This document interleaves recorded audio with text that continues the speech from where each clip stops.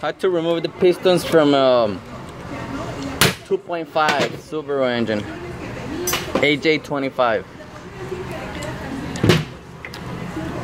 On the bottom of the engine, on the back of the crankshaft where the flywheel goes, where it connects to the transmission, it has two plugs. This one right here, and this whole plate. Gonna get those two screws, Phillips screws. Remove You're gonna have to remove the piston pin. So what you have to do, remove this one right here.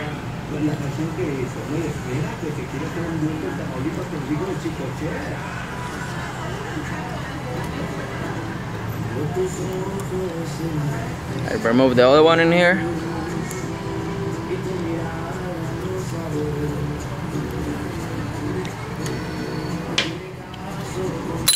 Gonna remove the cover, and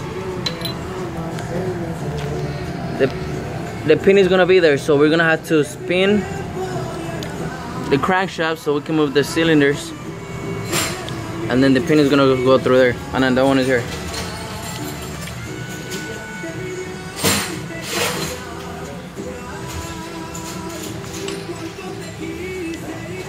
There you go.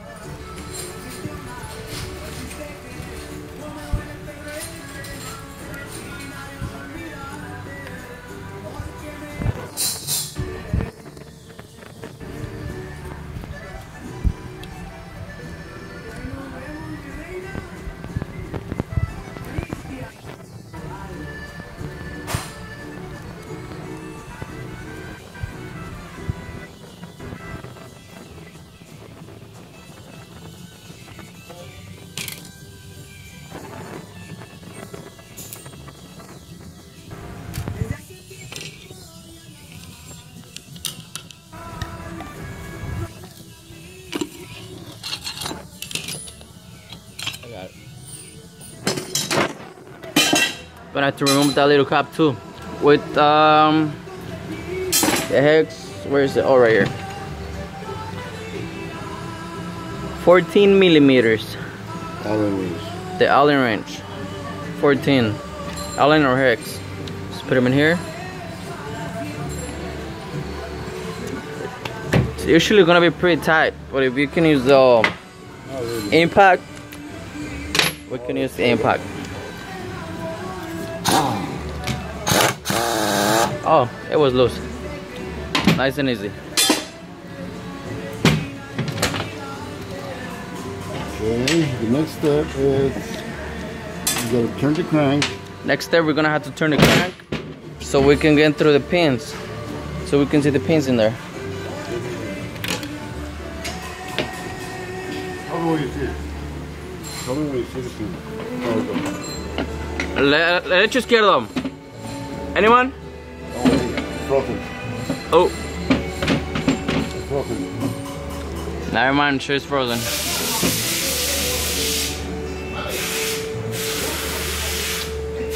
Mero caen ahí los dos.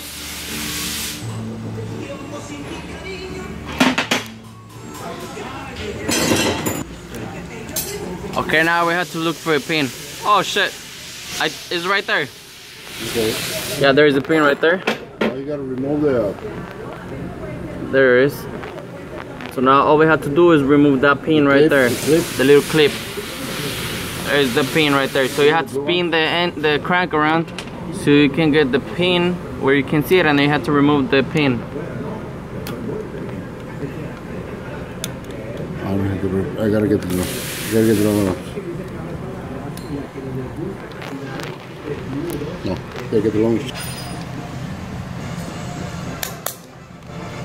Where's the motherfucker? Fly away? Yeah. Okay. It's up, yeah. You gotta get the other one.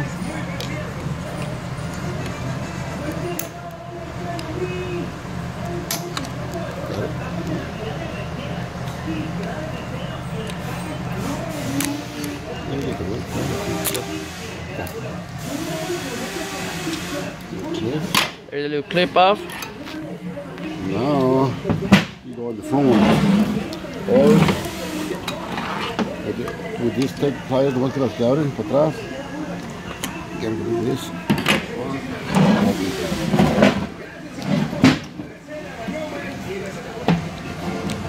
And we're gonna get the other one off from there. It's another pin with another clap.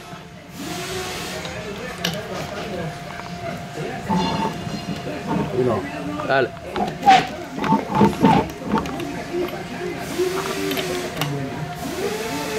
Okay, put it up. Go. Put it up.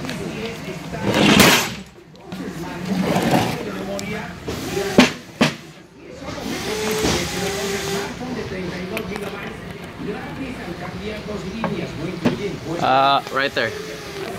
Yeah, there is the pin, and that's the clip. There you go.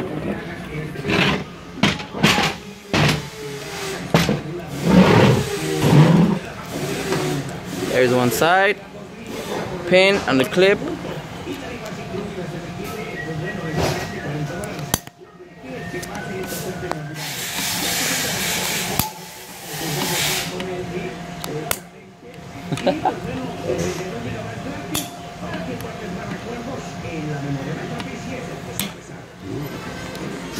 So basically, whenever you see the pin, you have to use some pliers. You push it in so you can get the little clip out.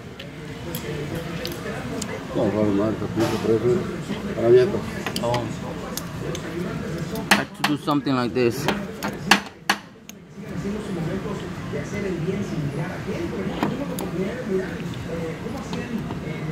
Out of there, and then open it and close it.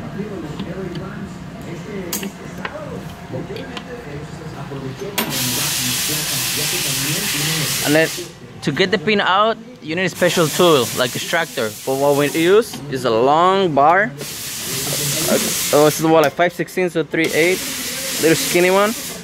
You put them in there, stick it in there, and you just pull the pin out. So pulling it out, and eventually it will come out like that one. I just push it out. Just put them in there. I just push it out.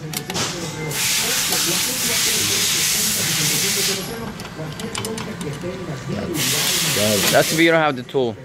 And once there, you got it for the pliers and just push it out. There you go.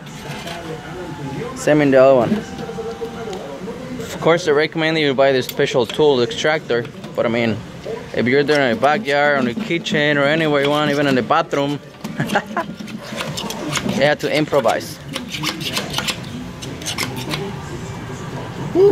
Video. Okay, now I'll find another way to get the pin out. You're gonna spin the engine, or you're gonna hit it from the back. Hold on. You're gonna hit it from the back, and you're gonna spin the engine a little bit, just so the bar can pass through it. So the bar can pass through the piston rod. You see the rod is right there. So the bar barely made it into through the bottom, and then if you hammer it down, you're gonna get the pin out. Same on this one. You see, I can see the other pin all the way through the other side. It's right there, and then the connecting rod is there. So all you need is that bar. See that? And then when it's there, you can see the other pin all the way over there.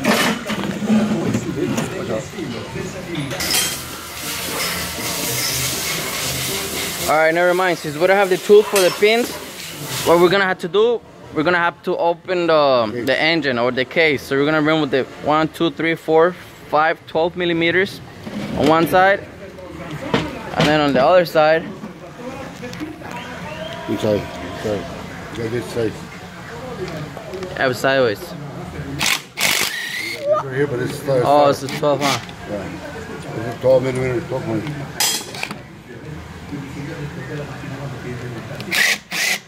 12 too. Alright, so these two right here, this is 12 millimeters, will have to be 12 points. This is the socket unit, 12 points. Then when those two are removed already, it's another two inside the water jackets. There's one right here, all rusty. Another one is right there. So it's one here, one here. Let me remove it, I'll be back. Now it's loose. Now we remove the bolt. There it is. Okay, now we go to the other side. Same in the other side.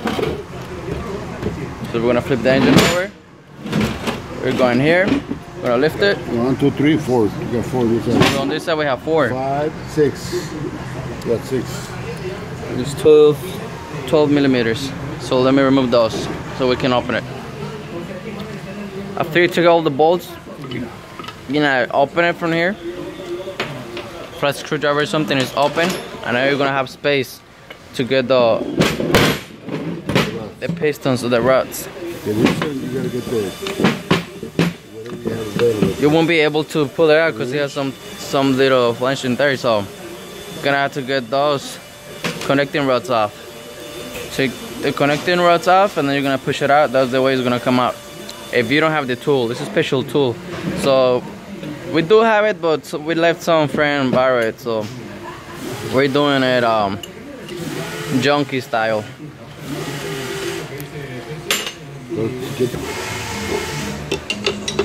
So finally we get it open. So it's right there. ¿Está pegado? Yeah. So it's open. Now we can get the pins out, take the crank, watch the block, inspect. If it's good, get the parts and reassemble. Stay tuned for the second video. Comment, like, and subscribe. Peace out.